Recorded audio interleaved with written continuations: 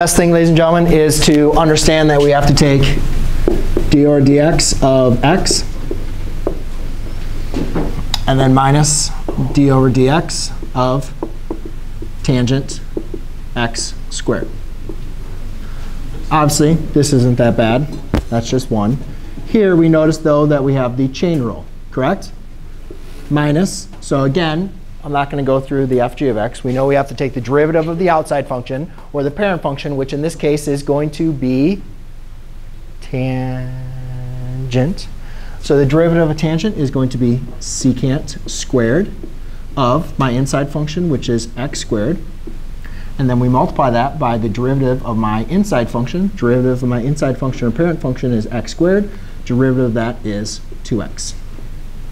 Then I can just rewrite all of this as 1 minus 2x secant squared of x squared.